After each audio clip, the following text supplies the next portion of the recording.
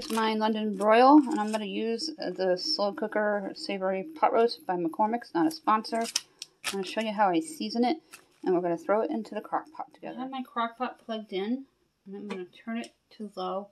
I am going to rinse and season my London broil. I'm going to take it out of this bag, and then we're going to pop it into the crock pot.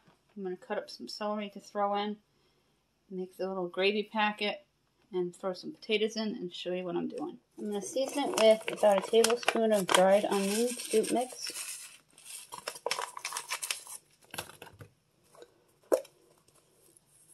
3 teaspoons of garlic.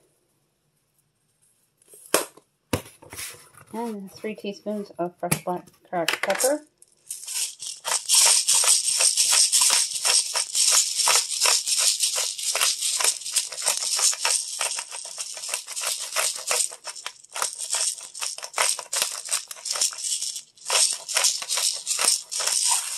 I'm just going to give it a light rub.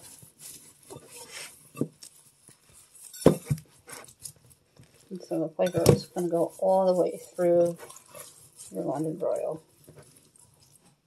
I'm going to rinse my hands. I'm going to drop it into the crock pot. At an odd angle. I'm having a difficult time this morning with the selfie stick. It's not cooperating at all with me.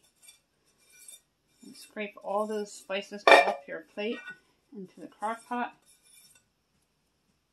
And then I'm going to make the gravy mix, and we're going to chop some celery, and we're going to chop some potatoes. Dump the entire contents into the measuring cup with a cup of water.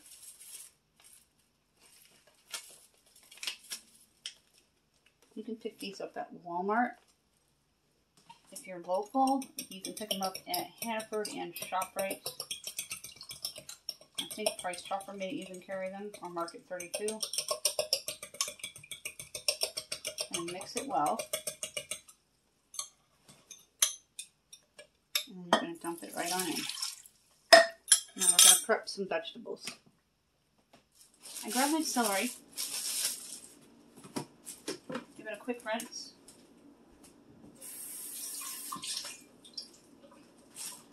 When I'm done with my celery, I'm going to wrap it up in paper towels. We're going to use a little bit today, and the rest of it Thanksgiving, which is Thursday already.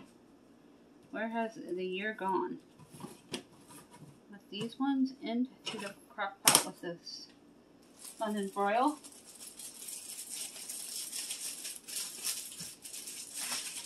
And I'll wrap them up in paper towels before I put them away. The paper towel is absorb all the moisture to keep them fresher longer. It lasts up to 2 weeks, saving you money.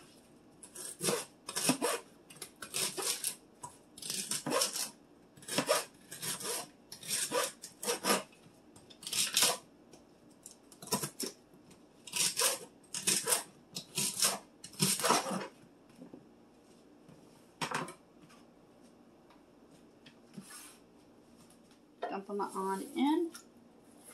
I'm going to rinse my cutting board and rinse a couple of potatoes, and then I'm going to peel them and we'll chop them together.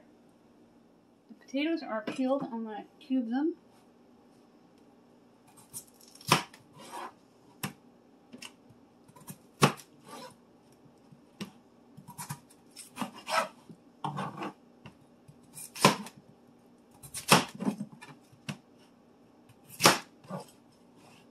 And I'll place them around the rim of the crock pot.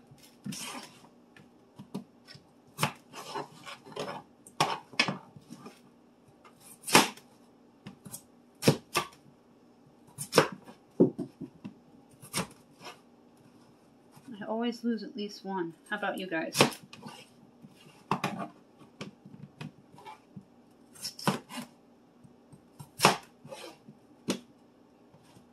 Cut them into a decent sized piece so they cook thoroughly in the crock pot. Let's put them in the crock pot now. And place them in like I did in my chuck.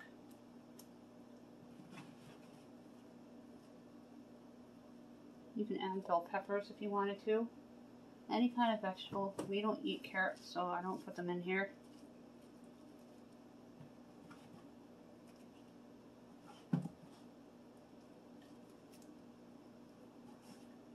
them all the way around.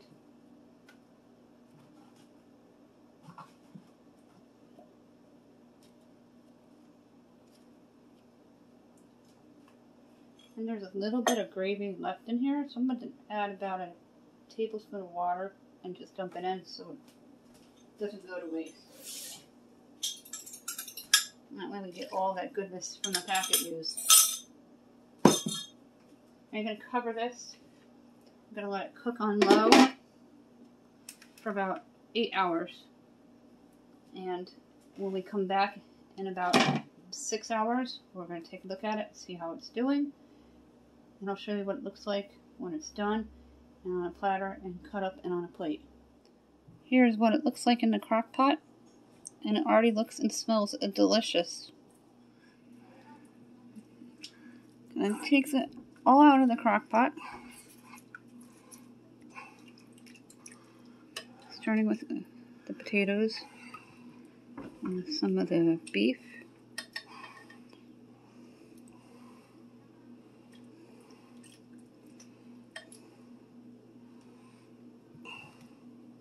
Everything looks delicious. Here comes the London broil.